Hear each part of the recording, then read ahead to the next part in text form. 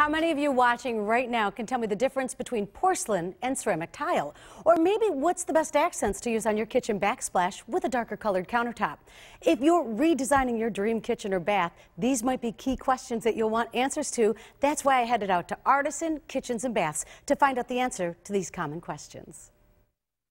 When it comes to remodeling or redesigning your kitchen or bath, one of the key components to consider is what type of flooring, backsplash, and accent designs you'll want to use.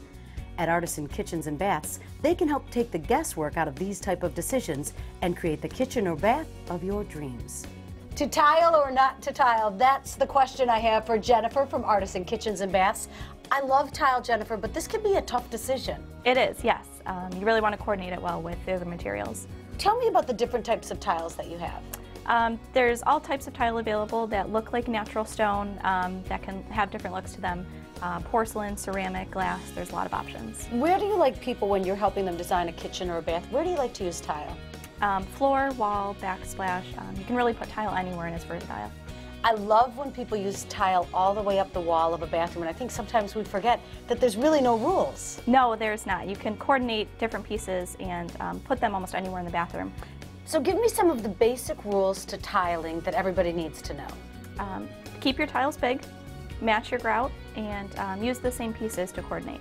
When you talk about coordinating, and we've got some of them here, one of my favorite things is when someone takes the time and figures out how to do the accent pieces. So explain how we would do an accent. You would usually put the tile right underneath the accent, and then you can cap it off with a bullnose, a pencil strip, and even more accent pieces to cap it. And a lot of the different tile lines come with different size tiles to fit different spaces. Yes, absolutely. When we're thinking about colors, how should we do the matching of a kitchen? So say somebody's building their kitchen. Where do we start? What's the first decision you make? You usually want to coordinate the tiles with the countertop and with the cabinetry, so nothing's too light or too dark.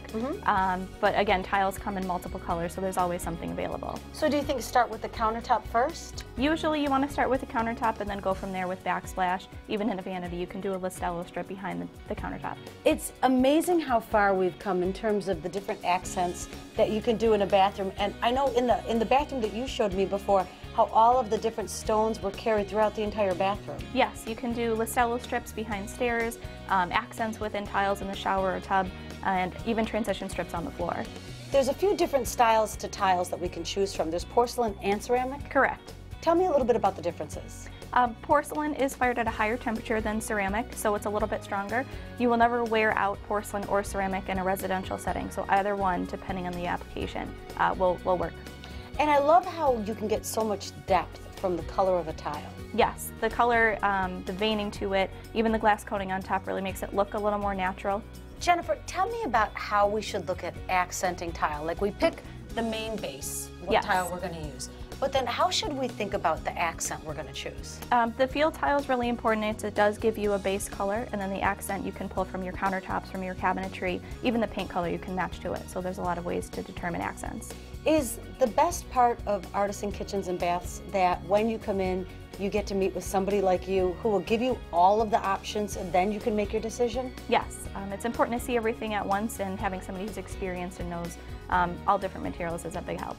It seems like when you're planning the kitchen or bathroom of your dreams, knowing what's possible and then being able to decide from there is half the battle. It is, yes.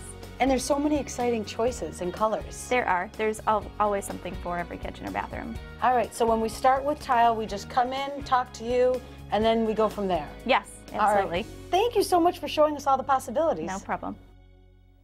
If you're thinking about remodeling your kitchen or bath this summer or fall, I suggest you head over to Artisan Kitchen and Baths, located at 200 Amherst Street in Buffalo. Their showroom is absolutely beautiful, and their knowledgeable staff can help you like they helped me with all of your questions. You can check out all they have to offer online at artisankitchenandbaths.com, or you can give them a call at 873-4100. Design your dream kitchen at Artisan